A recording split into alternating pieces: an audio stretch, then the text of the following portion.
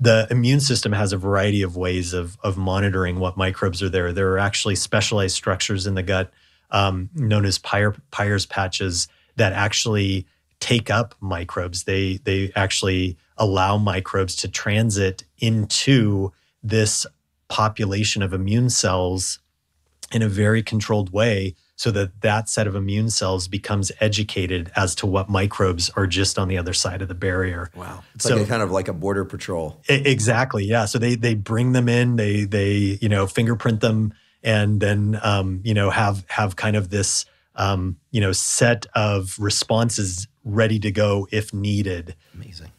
There are other cells known as dendritic cells, special types that actually send long arms, these processes out into the lumen of the gut and do the same thing, take up microbes, bring them back in and sample them.